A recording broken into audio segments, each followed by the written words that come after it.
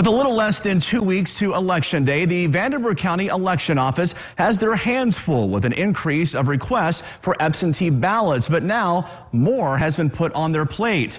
From your local election headquarters tonight, some people who requested an application for an absentee ballot got theirs already partially filled out with a Democratic Party box checked. Someone not associated with the election office filled it in while sending the applications out. The election board received calls and complaints about the checked box.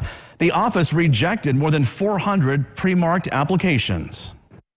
The law doesn't require us to do anything besides reject them. We can reject them, put them in a drawer and be done, but we didn't think that was fair to the voters, so we started contacting the voters and saying this application wasn't valid, but we'll send you a new one and we'll get you a ballot. The prosecutor's office is investigating.